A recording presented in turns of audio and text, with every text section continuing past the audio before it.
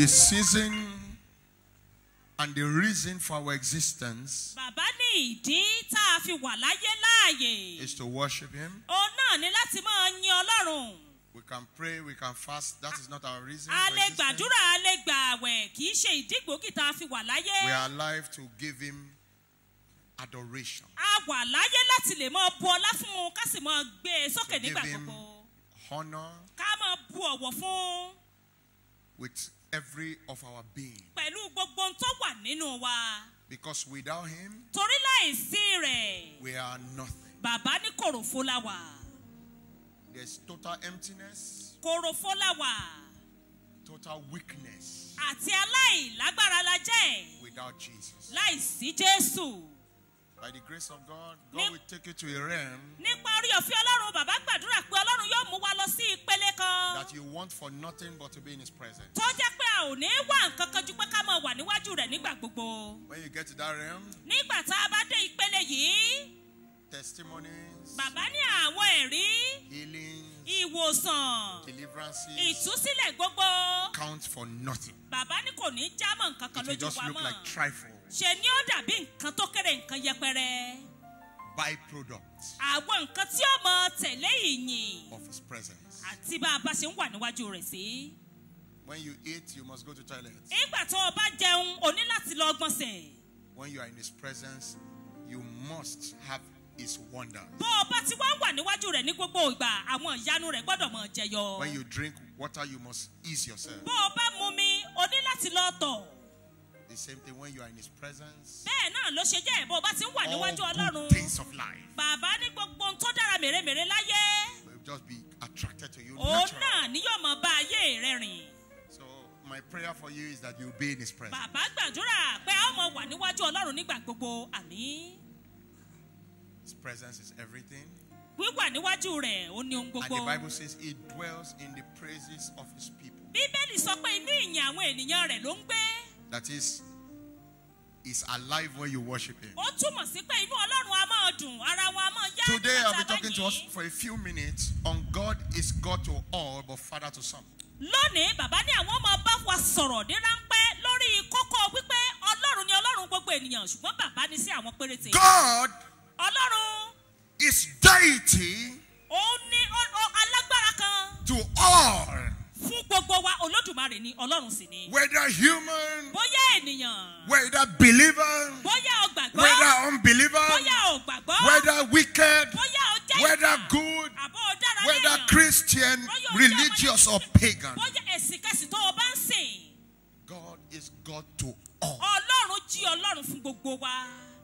He sits and rules Ó jókòó, ó sì ń ṣe àkóso in the affairs of human beings. lórí ọ̀rọ̀ ayé gbogbo. Whether they allow Him Bóyá wọ́n gbà láàyè or they don't, àbí wọn ò tí He is in control. Òun gan ló wà lẹ́yìn ohun gbogbo. If you look at the book of Daniel, Bàbá wọnú ìwé Dáníẹ́lì. Daniel Dáníẹ́lì was under the jurisdiction of a king that was chosen by pagan ó gods. wà lábẹ́ ìjọba ẹni tí òrìṣà yàn. The Bible says Babylon had besieged Israel Bíbélì sọ pé Bábílónì wọ́n pa gbogbo Ísírẹ́lì ká. and taken Israel as Wọ́n sì captives. mú Ísírẹ́lì lẹ́rú. But Ṣùgbọ́n they took even the God of Israel kódà wọ́n mú Ọlọ́run Ísírẹ́lì gan. and they put him in the God of Wọ́n sì fi sínú their Ọlọ́run pagan òrìṣà God. tiwọn tí wọ́n ń sìn.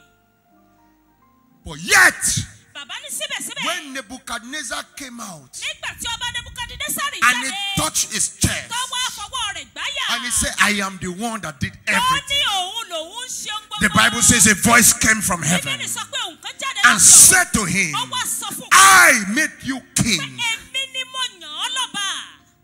He did not know Yahweh. Kò kúkú mọ Ọlọ́run Jèhófà. He did not know Jehovah Kò Shalom. tiẹ̀ mọ Jèhófà He Ọlọ́run didn't know who àlàáfíà. God is. Kò tiẹ̀ mẹ́ni But tí yet Ọlọ́run God jẹ́. said, Síbẹ̀ Ọlọ́run sọ pé. I was the one Èmi ni mo yàn that ọ́. was behind your lifting. Èmi ni mo yàn ọ́ lọ́ba tí mo sì gbé orí rẹ̀ sókè. That was before God turned him to an animal. Eléyìí ló ṣẹlẹ̀ kọ́lọ́run tó sọ dẹ̀rọ̀ Because God Torí pé Ọlọ́run. is God Ó ní Ọlọ́run to all. fún gbogbo èèyàn. But yet, Síbẹ̀, he is Father bàbá ni ó jẹ́ bàbá to a few. fún àwọn péréte. The scripture says, ọ̀rọ̀ Ọlọ́run sọ pé. I make rain to fall Mo jẹ́ kí òjò kí ó rọ̀. on the just and the wicked alike. Lórí ẹni tí ó ṣe bí àtẹni tó dára bákan náà. People travel every Àwọn day. èèyàn rìnrìn àjò lójoojúmọ́. People walk to their office every Àwọn day. èèyàn lọ sẹ́nu iṣẹ́ wọn And yet lójoojúmọ́. no accident. Síbẹ̀ kò sí ìjàmbá ọkọ̀. Armed robbers can be going to rob and they are coming back and they did not die on the Àwọn way. adigunjalè lè lọ jalè tí nǹkan burúkú ò sì ní ṣẹlẹ̀ sí wọn lójú ọ̀nà. Kidnappers can stay Àwọn ajínigbé náà lè máa ṣe tiwọn. at the center of the road Tí wọ́n dúró láàrin ọ̀nà. and begin to look for who to carry. Tí wọ́n sì máa wẹ́ni And tó yet ṣe. the Síbẹ̀, ground did not open to swallow ilẹ̀ them. ọ̀lànà gbé wọn mì. They can be shooting with police Wọ́n lè bẹ̀rẹ̀ sí ní yìnbọn and they will be escaping death. Ikú ò sì ní pa wọ́n. Because God Bàbá nítorí pé Ọlọ́run is God ó jẹ́ Ọlọ́run to all. fún gbogbo ẹ̀dá gbogbo. The wicked, Àtẹni ibi, the good. àtẹni tó dára. God, Ọlọ́run, whether they accept it or not, bóyá wọ́n gbà bí wọn ò tiẹ̀ gbà. is their God. Òun lọ́lọ́run ẹ gbogbo wa. God Ọlọ́run yìí, is our God, òun ni Ọlọ́run wa. but is not Father to all. Bàbá ní ṣùgbọ́n Ọlọ́run tá à ń sọ yìí kì í ṣe bàbá gbogbo ènìyàn. 2 nations were in the womb of a woman. Orílẹ̀-èdè méjì wà nínú ikùn ọmọbìnrin kan. This woman was pregnant Ọmọbìnrin náà wà nínú and she saw a storm in her womb. Ó sì rí i pé ìjàkadì ń lọ nínú rẹ̀. And she went before a man of God Ó wá lọ síwájú to ènìyàn Ọlọ́run. inquire of the Lord, what is going on inside my Pé stomach? kí ló ń ṣẹlẹ̀ nínú ilé ọmọ mi? And the prophet said to him, Wòlíì wá sọ fún pé he said, ó ní there are 2 nations in the womb, pé orílẹ̀-èdè méjì ní but bẹ́ẹ̀ there is nínú rẹ̀. one that I chose, Ṣùgbọ́n ìkan wà and tí there is Ọlọ́run one I rejected. ìkan wà tí Ọlọ́run Meaning, kọ̀. I am God to both, but I'm father Ó to túmọ̀ Jacob. sí pé Ọlọ́run méjèèjì ni wọ́n ṣùgbọ́n bàbá ni lọ́jọ́ fẹ́ nìkan. I'm the one that will make them great, Ó ní èmi lèmi ó sì but máa yet ṣe. I have chosen the supplanter. Síbẹ̀ mo sì yan ajínilẹ́sìn. Listen to me and listen to me well. Fetísílẹ̀ dáadáa. God can rule over your life because he just feel like. Ọlọ́run lè máa ṣàkóso lórí ayé rẹ torí pé kò And God wú. can rule over your life because he has to. Ọlọ́run sì lè máa ṣàkóso lórí ayé rẹ torí pé ó jẹ́ dandan fún un. He makes it a paramount. Ó jókòó lórí ìjọba He rẹ̀. makes it important to him Ó jẹ́ pàtàkì sí that your life wípé ìgbésí ayé becomes rẹ his part. ó gbọ́dọ̀ jẹ́ tiẹ̀. The Bible says, Bíbélì wípé your child cannot ask you for bread, ìwọ gángan ọmọ rẹ ò lè béèrè àkàrà. and you will give him a stone. Kó o wá fi òkúta lé lọ́wọ́. Neither will he ask you for fish, Ní béèrè ẹja. and you will take a scorpion to Kó o him. wá fi àkekèé lé How lọ́wọ́. much more your Father, Mélòó mélòó ni Ọlọ́run who is in heaven, tí ń bẹ won't he lọ́run give you all good gifts? tó jẹ́ kó lè fún ọ ní ohun gbogbo tó dára. That word is not for all, it's for some. Bàbá ní ọ̀rọ̀ yìí ọmọ sí fún gbogbo wa fún àwọn kan ni. It's for people that are under the fatherhood, Bàbá ní ó wà fún àwọn tí wọ́n jẹ́ ọmọ sí Ọlọ́run. not under the godhood. Kì í ṣe pé àwọn tí ó jẹ́ pé Ọlọ́run ni Ọlọ́run wọn o. Bible says all Bíbélì things sọ pé ohun gbogbo work together for good ó ń ṣiṣẹ́ pọ̀ fún to rere those that love God fún àwọn tó fẹ́ràn and are called according to his Àti àwọn purpose tí a pè to nítorí his ìyẹn rẹ̀. children. fún àwọn ọmọ rẹ̀. If one understands the depth of this word, one will be careful with God. Bàbá ní tí ọ̀rọ̀ yìí bá yé wa dáadáa, á ṣọ́ra wa dáadáa pẹ̀lú Because Ọlọ́run. good things can be happening to you, it doesn't make you his child. Torí pé nǹkan tó dáa lè mọ ṣẹlẹ̀ sí ọkọ ọmọ sì jí ọmọ Ọlọ́run. As wicked as Boko Haram is, Bí àwọn afẹ̀sìnbójú ṣiṣẹ́ ibi nìbí àti burú tó. killing, decapitating, Tí and wọ́n committing pa àwọn atrocity. èèyàn tí wọ́n ń ṣohun ibi gbogbo. If they take a corn of maize Bí wọ́n bá mú ọrú and they àgbàdo kan put it in the ground tí wọ́n sì fi sínú ilé and they wet it, tí wọ́n bomi jù ú, they will have maize 3 months time. àgbàdo ó hù lẹ́yìn oṣù mẹ́ta fún wọn jẹ. Because there's a principle that guides sowing and reaping. Torí pé ìlànà kan wà fún ìgbà gbígbìn àti ìgbà ìkórè. Whether they are of God. Bóyá wọ́n jẹ́ tọ́lọ́run. If you are succeeding Bàbá ní bá ọba ní ìlọsíwájú. and everything is working fine for you, Gbogbo nǹkan sì ń dámọ́rán fún ọ. because you are giving hard working, you are hard working, Torí pé òun ṣiṣẹ́ takuntakun tó èé ṣọ̀lẹ. and you are doing everything and everything is coming out that way, it does not mean God is your father. Kò túmọ̀ sí pé bàbá rẹ lọ́lọ́run jẹ́. Doesn't mean. Kò túmọ̀ sí bẹ́ẹ̀. You can be going out every day ó lè máa jáde lọ and lójoojúmọ́. coming back home Kó o sì máa padà unscathed, wálé láì jẹ́ pé nǹkan unscratched, burúkú ṣẹlẹ̀ sí ọ. untouched, Ó ní jàǹbá. and yet Síbẹ̀, God is just God to you kó jẹ́ pé Ọlọ́run kàn jẹ́ Ọlọ́run rẹ ni. because you did not speed. Torí yìí pé yóò mọ̀ tọ́jú rẹ̀ náà. You did not speed in driving. Torí pé ò sáré ńgbà tó ń You didn't have an wakọ̀. accident. Ò sì ní jàǹbá. Normal principle. Ìlànà tó ti wà You lẹ́yìn. didn't walk in the middle of the night. Ó rìn láàrin àjìn. Nobody robbed you. Kò sẹ́ni tó jà ọ́ Normal lọ́rẹ̀. principle. Bàbá ní ìlànà But tó when ti wà God lẹ́yìn. leaves godhood with you and becomes a father, you will do things that are opposite by mistake and he will still protect you. When the things look as if naturally, Tí àwọn nǹkan bá dàbí pé failure should be the kó cause, jẹ́ pé ìkùnà ló yẹ kó death jáde should bẹ́ẹ̀. be the Kó result. jẹ́ pé ikú ló yẹ kó tibẹ̀ jáde. The protecting hand of God. Bàbá ní ọwọ́ ààbò Ọlọ́run. Because he is your father. Torí kò ti di bàbá fún ọ, kì í ṣe Ọlọ́run He must nìkan mọ́. protect you. Ó gbọ́dọ̀ dáàbò bò ọ́ ni.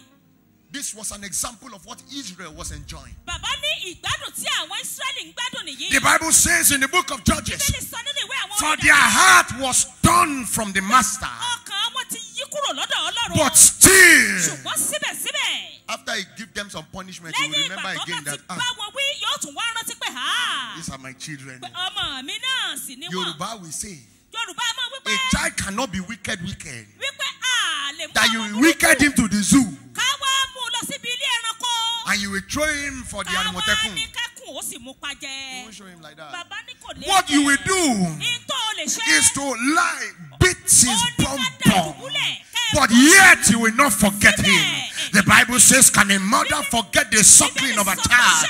Never. How much more Ó God? ní báwo When ni your tọ́lọ́run ti relationship jẹ́. with God becomes father to Bàbá child, nígbà tí ìbáṣepọ̀ ìwà àtọ́lọ́run tó bá ti wá di ọmọ sí bàbá, things might happen. àwọn nǹkan lè ṣẹlẹ̀. But it's either for correction, Ṣùgbọ́n ó lè jẹ́ pé fún for ìbáwí redirection, àbí fún ìtọ́nà. for allowing you to wait for a while, Eléyìí tí ó kàn jí o dúró or fún for pẹ̀pẹ̀. preservation. Àbí láti dáàbò bò ọ́. Because his love Torí pé ìfẹ́ rẹ̀, is a banner ìfẹ́ rẹ̀ yóò wá dàbí àṣíborí fún ọ. covering your destiny. Yóò wá máa borí ìṣẹ̀dá rẹ̀. There are 5 things that you need to do Bàbá ní nǹkan márùn-ún la nílò láti ṣe. to move from the realm of godly God to man, God to man, God to man, Láti kúrò ní ìpele Ọlọ́run àtẹnìyàn, to Ọlọ́run father to àtẹnìyàn, child. sí bàbá àti ọmọ. And I'm going to be mentioning those 5 things. Bàbá láwọn ó sì sọ márààrún fún wa. Are you with me? Ṣáà wà pẹ̀lú Is bàbá somebody wa with me? ní. I want you to be here today. Bàbá ní ká fetí wa sílẹ̀ gidigidi o. Listen to me and listen to me well. Ká sì fi etí sílẹ̀. I said before, Bàbá sọ tẹ́lẹ̀, if these wicked people can sow corn bí àwọn èèyàn ibi bá lè gbin àgbàdo, and 3 months later, tó sì jẹ́ pé lẹ́yìn oṣù mẹ́ta, the normal process of gestation period of a corn seed in the floor, tó jẹ́ pé àsìkò tí àgbàdo gbọ́dọ̀ wù jáde láti inú ilẹ̀, they get their hobs táwọn náà sì rí tiwọn tí wọ́n kórè rẹ̀, and they are able to eat it. tí wọ́n sì jẹ́ God to man. bàbá ní God ìpele of all. Ọlọ́run sí gbogbo èèyàn nìyí, Ọlọ́run sí ènìyàn. But when God is your father, Ṣùgbọ́n bọ́lọ́run bá wá ti di bàbá fún ọ nìyí, you might not have to sow the seed, ó tiẹ̀ lè má nílò láti gbin àgbàdo, but the corn will be made manifest tí àgbàdo náà ó sì because farahàn. it is father to Torí child pé ìbáṣepọ̀ bàbá sí ọmọ and not kì í wá ṣe God to all. ti Ọlọ́run gbogbo Number wa ni. 1 thing is you must accept his son. Bàbá ní nǹkan àkọ́kọ́ ni pé o gbọ́dọ̀ tẹ́wọ́ gba ọmọ rẹ̀. You must accept what? O gbọ́dọ̀ tẹ́wọ́ gba His ọmọ rẹ̀. son. O gbọ́dọ̀ tẹ́wọ́ gba That ọmọ is, rẹ̀. you must be born. Bàbá ní ó túmọ̀ again. sí pé a gbọ́dọ̀ tún ọ bí, o gbọ́dọ̀ di àtúnbí. You must say the sinner's prayer O gbọ́dọ̀ gbàdúrà ẹlẹ́ṣẹ̀. and accept him Kó o wá tẹ́wọ́ gbà á. because the Bible says Torí pé Bíbélì wípé the soul that sinneth ọkàn tó bá dẹ́ṣẹ̀, shall ó gbọ́dọ̀, die. ó gbọ́dọ̀ kú. And it's not talking about earthly death. Kò sì sọ̀rọ̀ nípa ikú tá a lè fojú rí. It's talking about a spiritual disconnection between him and yourself. Ó ń sọ̀rọ̀ nípa ìyapa tí ó wà láàrin He said, if ìrẹsì you Ọlọ́run. say you have not sinned, Bọ́ ọmọ wa sọ pé ò tí ì dẹ́ṣẹ̀. you are a liar, Bàbá ní irọ́ ni. and the truth is absent from your Òdodo ò sì spirit. sí nínú wa. You must first accept him. A gbọ́dọ̀ kọ́kọ́ tẹ́wọ́ gba ọmọ rẹ̀. Number 2, Ìkejì nìyí. you must turn away from wicked ways. Bàbá ní o wá gbọ́dọ̀ yí padà kúrò ní ọ̀nà ibi rẹ̀. Every time the Israelites understood that they are away and they cried back to God, God was always there as a father.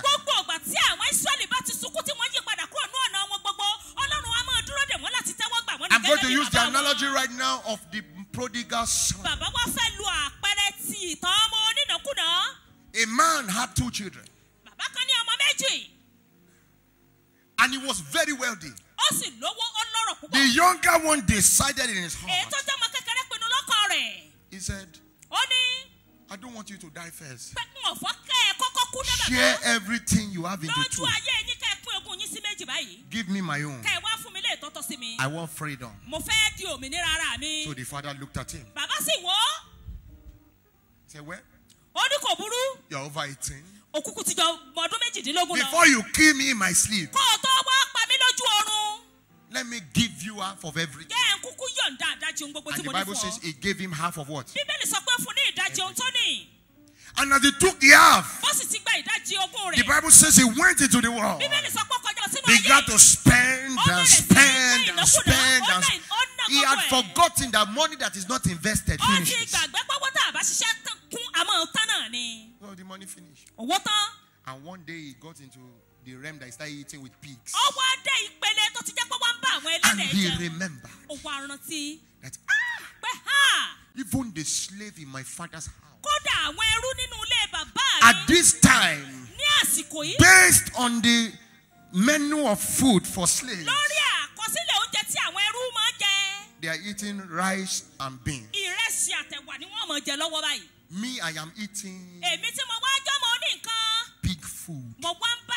I will go to my father and I will tell him, I am no longer worthy to be called your son. Just make me your slave. The Bible says as he was going, the father saw him from a distance and ran to him. Repentance brings fatherhood.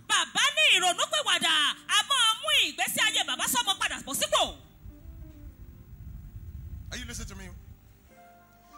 The moment there's repentance and there's a step towards changing from your bad ways, there's an attraction of the father to you as a child. Number 3, in order to have a father and son or father and daughter relationship with God, you must trust him. Trust in the Lord with all your heart. Lean not on your own understanding. In all your ways, let him know.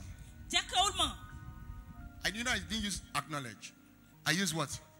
Let him know. How many times do you wake up in the morning and you tell God, I'm going to work? How many times do you wake up in the morning and tell God, I am going downstairs? A man that is a child of God, every time he wants to carry God along. Every time. In all your ways, the more you trust and acknowledge his presence in everything you do. Some of us will leave him until we want to have children. We leave him until we want to marry. We leave him until we are hungry and there's failure and there's anything. We now come to God in the church and say, God, I'm your child. You are not a child of God. You are a human being and God is your God.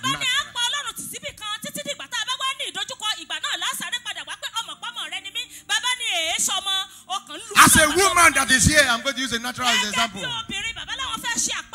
You are a married woman and your husband ignores you all the week. And when it's time that he wants to go to Jerusalem, what will you answer? No, because he decided not to acknowledge you.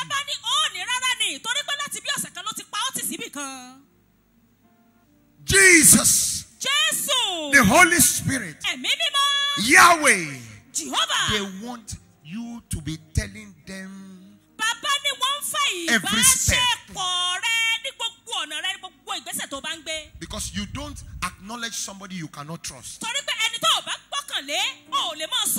I'm not talking of kneeling down and saying in the name of Jesus. No. I'm talking of a consistent relationship with Him. Daddy, I want to get downstairs. You are not telling him because you want him to say yes or no. You are just telling him because you want him to know that he's there with you. Number 4. After trusting and acknowledging, you must learn to continually communicate.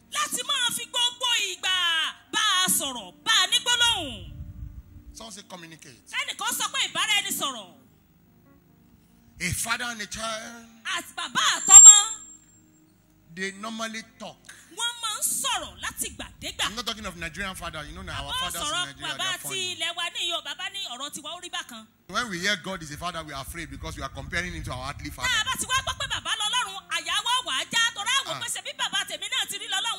No, that's not your father. God is a good father. So there will be a communication. He has given you somebody in your spirit. The Holy Spirit.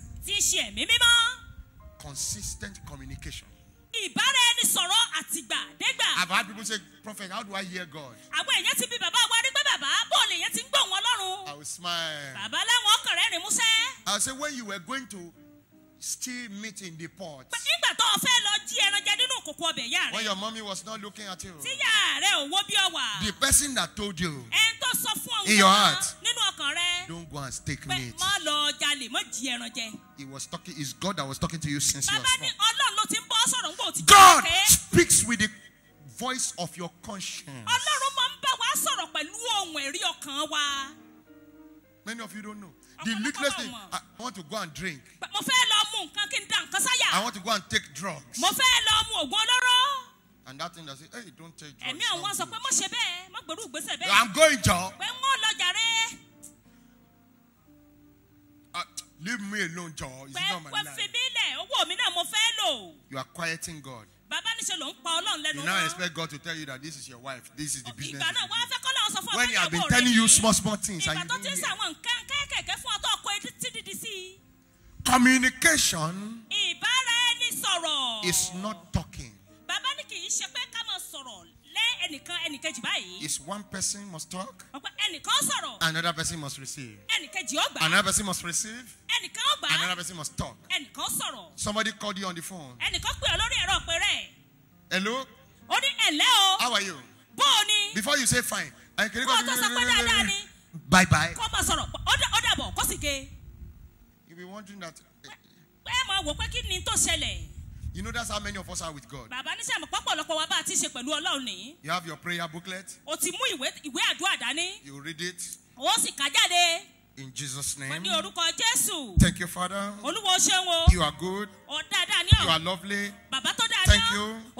Thank you. My children must go to school. School fees. My wife is not feeling fine. Healer. In Jesus' name. Amen. All the angels in heaven will be waiting there. We want to tell you something.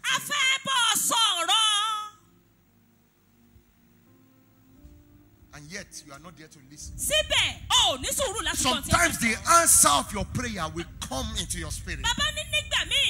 Because a father and a child must communicate. But if there's no communication, to make God your father, you must learn to both speak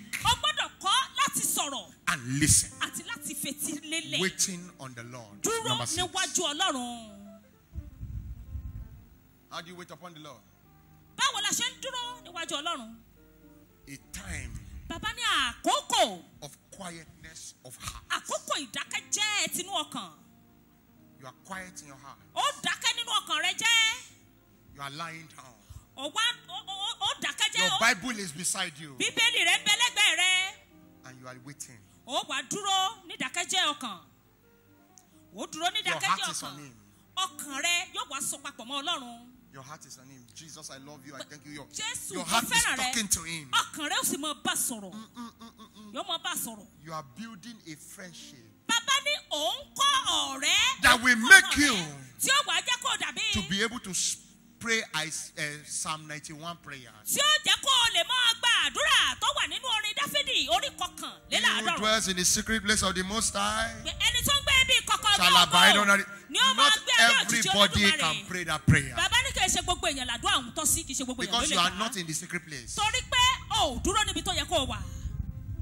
You are in a far place. Ibi tó o wà jìnnà sí ibi tó yẹ kó o ti That's dúró. why some of us, when we read all those psalms, we know how to read in the night. Ìdí nìyí tó jẹ́ pé bàbá ka gbogbo sáàmù tá a mọ̀ ọ́ ká orin Dáfídì lálẹ́. In the middle of the night, Láàárín àjìn. your family demon will wake you up. Bàbá ní àwọn atiláwí òtúndé wọ́n ní òdìdé ńlẹ̀. That Bible you use, they use it to beat Pé you. Bíbélì tó ọkà tán lẹ́ẹ̀kan náà ni wọ́n mọ̀ kó bù ọ́. That Bible, they will hold it like they will use it Wọ́n á to mú knock your Bíbélì, head. wọ́n bẹ̀rẹ̀ sí ní Why? sọ̀rọ̀ Because reading of God's word without relationship with God is empty. Bàbá ní ìdí ni pé kíka ọ̀rọ̀ Ọlọ́run láìsí ìbáṣepọ̀ pẹ̀lú rẹ̀ òfo ni.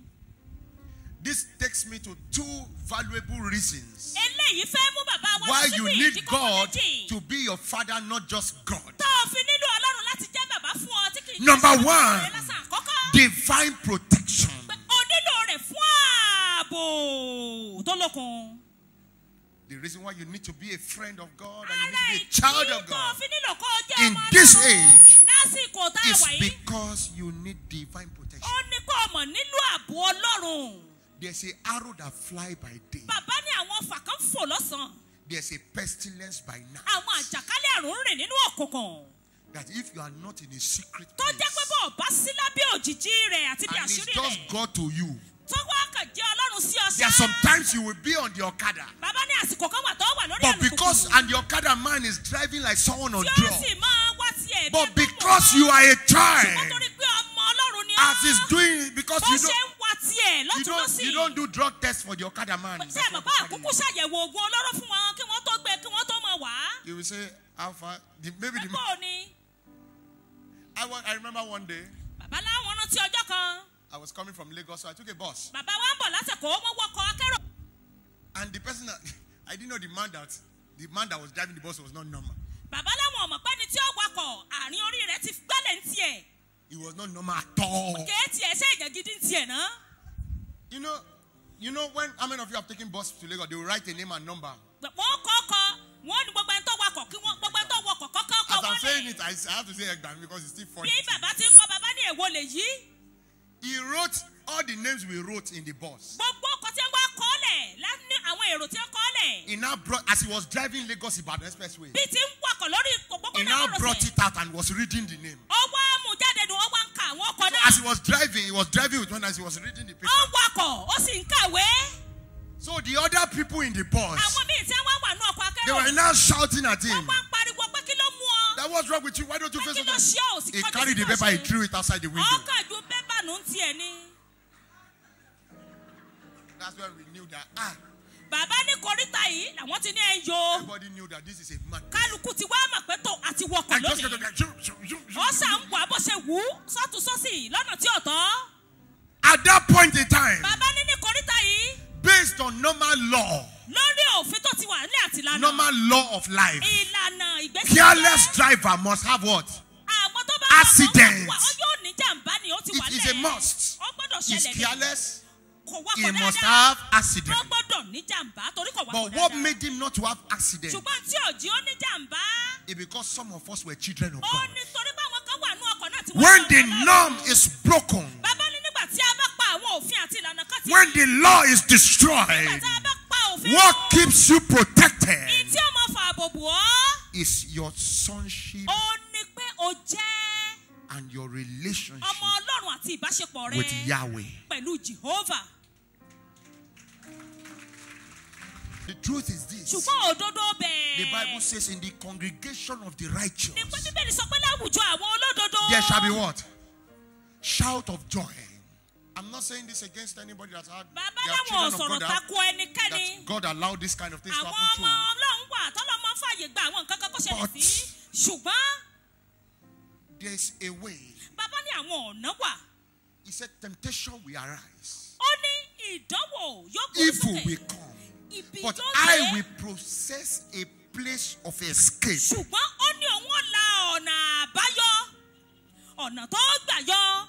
ọ̀nà tó bà jáde. David said, my soul escaped from the snare of the fowler. David sọ pé ọkàn mi yọ bí ẹyẹ nínú okùn. ó ní ọkàn òun yọ. ó yọ nínú okùn. I've seen cases where somebody was somewhere. tó jẹ́ pé èèyàn wà níbì kan. And as he left, robbers came and ó sì ṣe lọ gẹ́rẹ́ àwọn adigunjalè ó dé. Divine protection. àwọn ààbò tó ti wájú listen to me well. In this 21st century, bàbá ní lásìkò tá a wà yìí. in this evil time, bàbá ní nígbà ibi yìí. you need that protection. a nílò ààbò látọwọ́ Ọlọ́run. The next thing we need is divine. The reason is divine provision. bàbá ní ìdí kejì ó ní ìpèsè tó tọwọ́ Ọlọ́run. God is God to all. Ọlọ́run jẹ́ Ọlọ́run fún gbogbo ènìyàn. When everybody sows seed, they must reap the fruit. ìgbà tí kálukú bá gbérúgbìn ó gbọ́dọ̀ ká èso. Whether it's yam, whether it's beans, whether it's bóyá èso kẹsàn-án. no matter how wicked the person is, bó bá ṣe wù kó jẹ́ níbi tó. he will still see it. yóò sì rí èso tó bá because of the law of seed time. torí òfin ìgbà gbígbìn àti ìgbà ìkórè. But if you are a child, ṣùgbọ́n bàbá ní tó o bá jí ọmọ. the Bible says Isaac kept on digging wells. Bíbélì sọ pé Ísákì sì bẹ̀rẹ̀ sí ní gbẹ́ kànga. And they kept on blocking the well with wọ́n sì stone. ń gbà wọ́n dì. And he was digging, and yet the well was still getting ó water. sì ń gbẹ́ omi sì ń jáde. And they kept on blocking. wọ́n sì ń dí àwọn kànga náà. Because the water was not in the ground, it was in Isaac. torí pé omi náà kì í ṣe nulẹ̀ lọ́wọ́ inú Ísákì gan lomi ọ̀hún ti ń sùn. The reason why there's hustle and there's no provision ìdí tá a fi ń làkàkà tí ò sérè. is because of one thing. ó ní ìdí kan bàbá nídìí kan ni. Our sonship. torí ìjẹ́ ọmọ wa. Our friendship. ìbádọ́rẹ̀ẹ́ wa. is not complete. pẹ̀lú Ọlọ́run bàbá ní kò dánmọ́rán ni kò sì pé. Is God to you.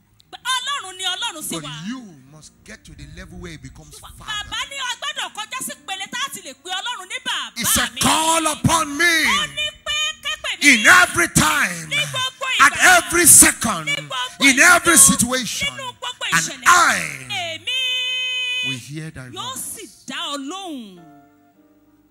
There's an answer to the calling of a child. Bàbá ní ìdáhùn máa ń wà nígbà tí ọmọ bá pè. Anytime your child, if you are a good parent, anytime your child cries, you hear, you know the voice. Òbí tó dá Even ọmọ mothers that pẹ́. are suckling a baby, according to mythology, Yoruba myth, they believe that when their breast is paining them, it means that what is happening at home. Wọ́n gbàgbọ́ pé tí ọyàn bá ti ń dùn wọ́n níbì kan, The baby ọmọ is wọn ti ń crying. sunkún nílé ni. They call it amiara. Something is happening. Pé nǹkan kan Something ṣẹlẹ̀. is happening. Nǹkan kan Something ṣẹlẹ̀. is happening. Nǹkan kan They will ṣẹlẹ̀. start rushing back Wọ́n home. bẹ̀rẹ̀ sí ní sáré How lọlé. much more God Bàbá that ní owns the ìlú heavens lọ́dọ̀ and the Ọlọ́run earth, ní ọ̀run that the àti earth is his footstool, and he looks, his chariot is in the sun.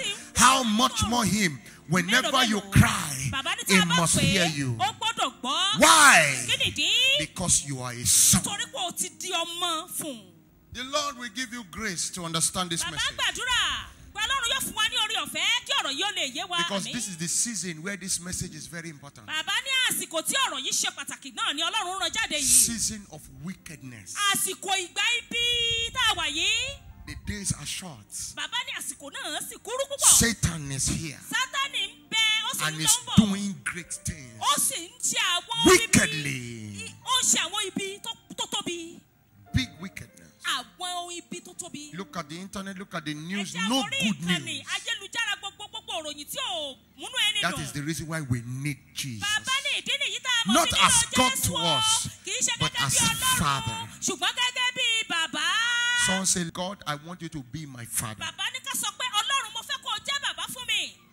So, what I'm saying is this. Èyí tí bàbá wa ń bá wa sọ nìyí. In this season, Bàbá ní àsìkò tá a wà yìí. we, you and I, Àwa gbogbo wa pátápátá. we don't need God as God. Bàbá wa ní à nílò Ọlọ́run o gẹ́gẹ́ bí Ọlọ́run. We need God as A nílò Ọlọ́run gẹ́gẹ́ bí bàbá. protecting, Tí ó máa dáàbò bò wá. guiding, and guarding us. If not, we will keep moving from pillar to post looking for one prophet or one pastor or the other. If God becomes father, you don't need a pastor. You don't need prophet. Only once in a while, maybe just to fellowship with God. You yourself, God will be revealing your life to you, delivering you in your prayer. When you fast, you must hear. When you pray, you must hear. But when there's no relationship like that, you'll be going from pillar to post. God is not a sugar daddy. When you have problems, you call. You might not talk for 2 weeks, for 2 years.